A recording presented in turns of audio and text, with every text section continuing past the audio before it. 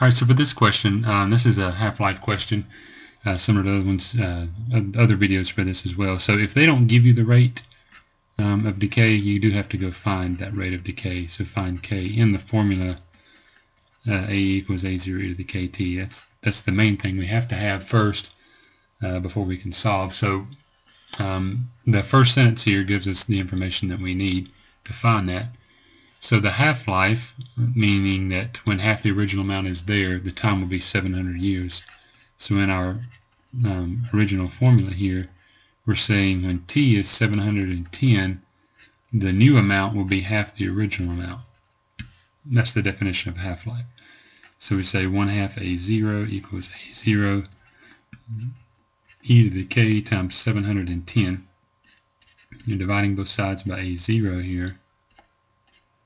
That all cancels, so we have 1/2 equals e to the 710k, and we take the natural log of both sides, and that lets us bring the 710k down to the front, which is what we want.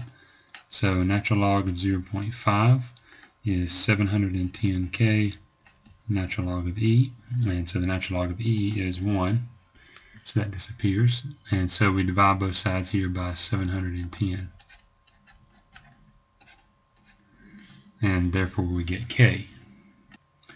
And K is a number in scientific notation here, so just to keep in mind again, negative 9.76263635 times 10 to the negative fourth is what that represents.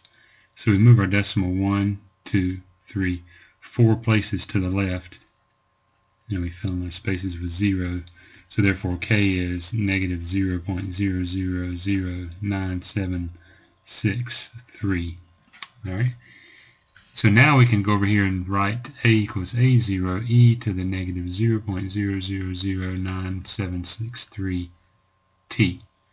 And from there we can solve, and so now the next part of the question says if there are 50 grams present now, how much will be present in 300 years? So when t is 300 and there's 50 grams present now, that means there's 50 here, we can go find how much will be present at that time in the future. So in this case, we just do 50 e to the negative 0.0009763 times 30. Now we've got to be a little bit careful about how we enter that in the calculator. So let me get the calculator up. And so there's the answer. No, I made a mistake here. There should have been another 0 here. 300 years was the number. And so I corrected it here as I put it in. So make sure you put in 50e and you get the caret symbol. And in parentheses, we're going to use, put the 0.0009763 and the 300. So when we do that, we get 37.305.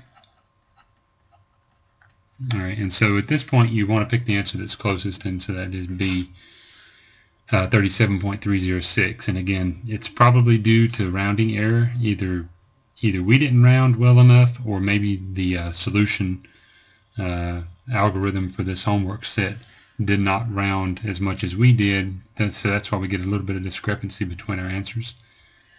All right, so anyway, just be careful of that. As you find an answer and you're not exactly on the right answer, know that you probably have the right answer. And also, don't ever worry that I'll put two answer choices 37.306 or 37.305. I won't ever put two answer choices so close together. So always just pick the number that's closest.